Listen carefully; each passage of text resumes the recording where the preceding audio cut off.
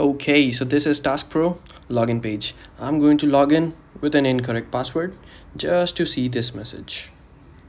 Now let's log in with the correct password. Here we go.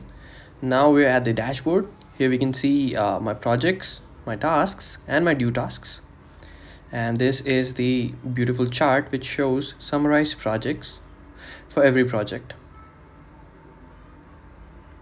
Now here is the section where we can see the tasks which are in progress. We can see project name, task name, deadline, and also we can mark it as completed. We're not going to do that right now. From here we can change name, profile photo, password, and we can also log out. Not gonna do that. Now let's go to the section where we can see all our projects. Here are the projects in which I am a part of, and I can sort this A to Z, Z to A, or last modified. Let's open a project. Here we can see the status, completed tasks, in progress tasks, and overdue tasks.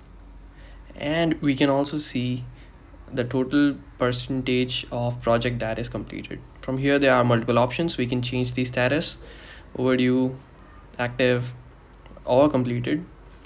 And here are the tasks that belong to this project. We can filter them based on their status. All tasks are assigned to the same user because in this project there's only one user. But let's create a new project. Let's call it testing.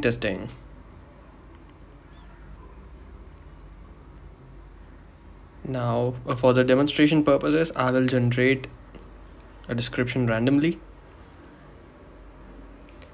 Let's select a deadline.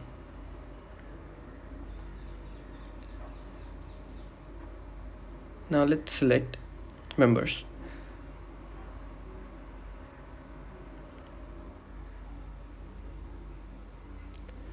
And our project is created. Now we are on the project page we just created, and from here I will add a task. Once again I will generate randomly. Let's pick a deadline. And who should I assign it to? It will only show the members which are part of the project. I assigned it to John. Here I can see the task has been added.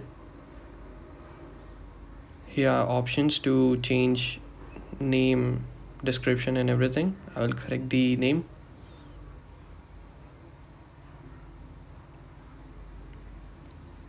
And we can see it has been successfully changed. We can also change the status here. And let's go back to our project. We can see the status has been changed here. And we can see all the members. And we can also sort them or show admins only. And here's the discussion section. Here the messages are real time, and I implemented it using Firebase. Let's see it from another account. As you can see, the message is here, and I will send a new message as John. And if I go back, the message is there. Now let's check out the tasks section where the user can see all of their tasks regardless of their status.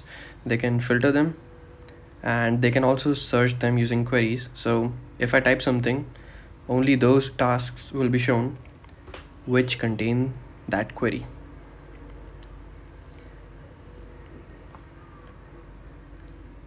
Now I will log out from here, and I will show you the mobile version.